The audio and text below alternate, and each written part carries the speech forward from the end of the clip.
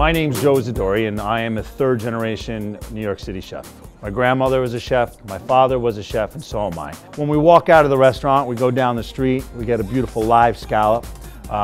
We go to the store, the place next door to that place, and get some great spices and some accoutrements to go with that scallop. We come back to the restaurant and make a scallop dish. It's really simple. All these ingredients are arm's length away in our backyard at these beautiful markets. All right, we're in Chinatown. This is usually where I come to get my fish.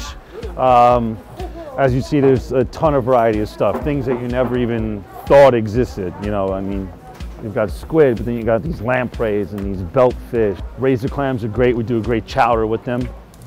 Scallop. This is a live scallop. These usually come from Barnegat Light, New Jersey, or Montauk Point. It might look ugly, but it tastes really good. Those are beautiful chowder clams. Those are that's what you get when you buy a can of clams as you make your linguine white clam sauce or your clam chowder. Now, when you're talking about sustainable seafood, the rule of thumb is to eat low in the food chain.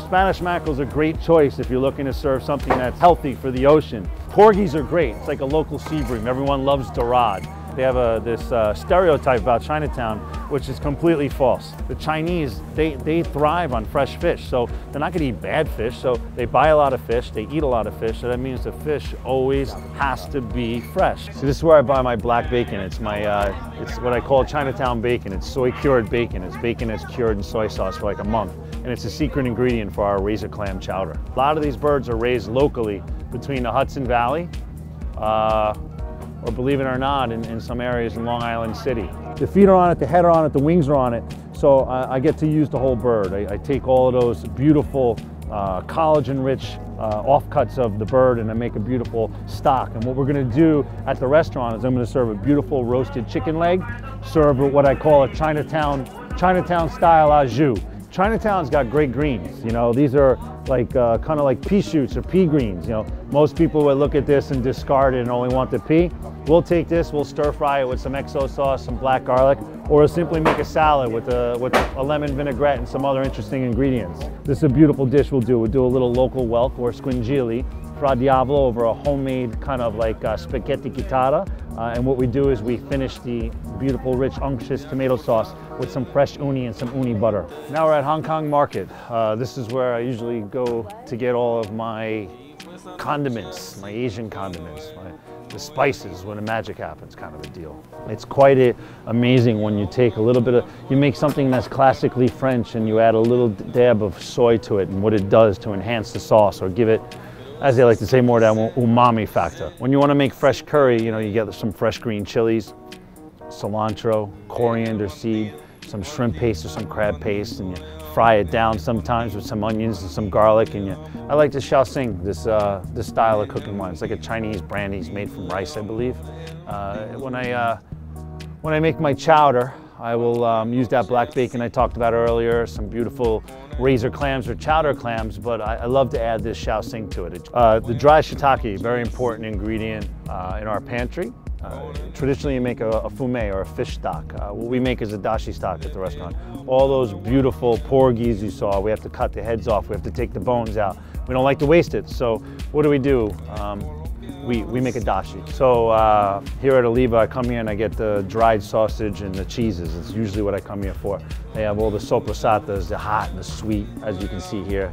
The aged provolone, really sharp. This isn't like that deli provolone that you get.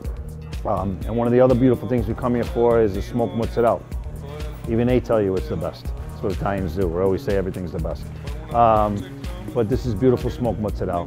They've got the salted mozzarella over here. And then this is one of my childhood favorites. It's the bocconcini. So we're in Piemonte Ravioli Company. We make most of our pastas fresh at the restaurant. We make our pappardelle, semolina tagliatelle, raviolis. This is that wide kind of ridgeless type rigatoni for layman's terms. This is beautiful, like a beautiful like Berkshire pork ragu. Italian plum peeled tomatoes. Usually has a little puree in it with some basil leaf. They got the eggplant, the asparagus. Obviously today, in this day and age, you gotta have a vegetarian, tofu, the tricolore. This is good too, everyone likes this. I'm here to make it nice and thin. You see right through it. If you can't read your newspaper through it, it's not thin enough. A lot of the sweets, the old panettone, which is here. All these beautiful cakes in a box. I used to, in my heritage, when you went to somebody's house in the holidays, you better walk in with one of these boxes, you know? The design idea behind Chalk Point is that it's quite simply the idea of food coming directly from the farm to the restaurant, and so the restaurant would have the feeling of an old farm. The background of New York City once being like a farmland above Canal Street, we find very interesting and referencing. So after weeks of preparation, Chalk Point Kitchen's finally ready to go. We've been hitting the markets, cooking some food, and we've got a great idea and feel for what the cuisine is going to be here at Chalk Point Kitchen. We talked about all those great flavors and that edge. Think spicy Vietnamese beef salad, beef tataki sliced thin over organic greens with the spicy sriracha dressing and some roasted peanut powder. That's just one dish. We have Maine sea urchin crudo, salsa verde, lime, sea salt, black pepper. But then most importantly, the rumor is that there's a secret dish here at Chalk Point Kitchen. And the only thing I can tell you is think 50 years of history and pasta. So not only is the food great at Chalk Point Kitchen, so is the team. Joining me in the kitchen is two great individuals. We got Freddie, who is our chef de cuisine. He's a Blue Hill vet, and we've got Chef Spencer, who is a vet from Sons of Essex. The concept of the menu is to keep within the seasons and keep local locality by doing green market, which we're basically utilizing local markets such as Green Market in Union Square as well as Chinatown.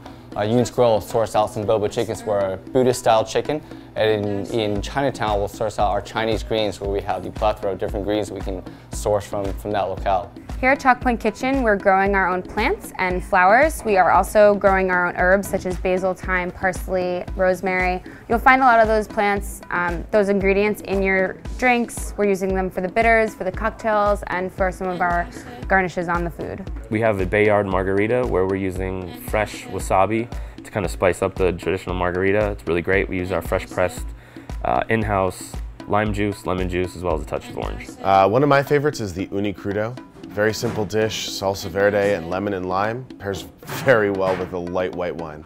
Chef Joe Isidori's food is eclectic and charming, something that you would find in your grandmother's kitchen. A wonderful wine pairing is our 1995 Chateau Margaux. It's one of Bordeaux's great classics. Our service here at Chalk Point Kitchen is very relaxed and laid back. I think it's kind of give you the vibe and the feeling of your grandmother's kitchen. It just makes you feel like you're at home. And you certainly come here because of the menu, but you stay here because of the service. Yeah. The atmosphere is so homey and inviting. I just feel to cook great food in a kitchen like this, where the dining room is waiting for just people waiting to taste our food. Chalk Point Kitchen is warm, it's cozy, it's fun. So we try to reflect that in the kitchen as well, with what we do, how we operate, how we cook the food.